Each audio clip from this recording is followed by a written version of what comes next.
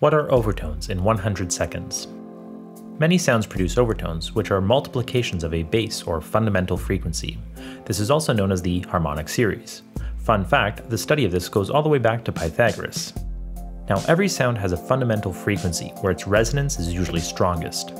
If we multiply that frequency at regular numbers, we create overtones.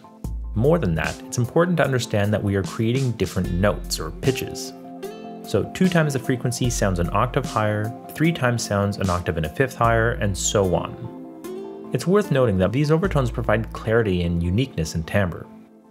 In this trumpet example, we see approximately 20 overtones at reasonable volume.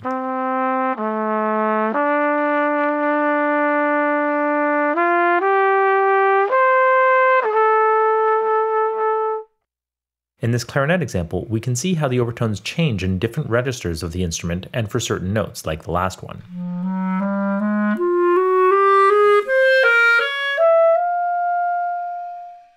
In this lyrical cello example, we can see over 30 harmonics present.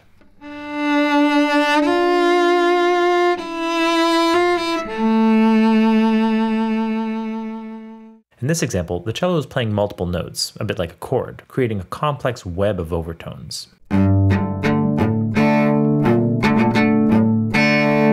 Now, with the same notes but played pizzicato, you can see how different the harmonic content is and why it sounds different.